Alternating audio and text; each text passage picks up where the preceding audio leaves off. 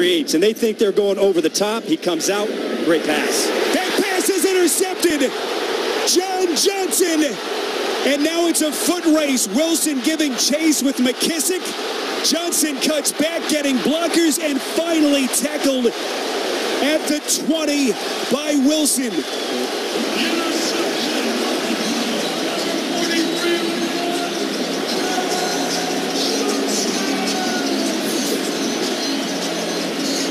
I want to say this is Johnson here, coming from the middle of the field. Wow, what recognition. Wilson thinks that he has an easy throw outside to his tight end, but what about the game so far today that John Johnson is having? You know, Maurice Alexander has not had a great start to the season, was involved in a lot of big plays for the Ram defense, but so far today, the rookie out of Boston College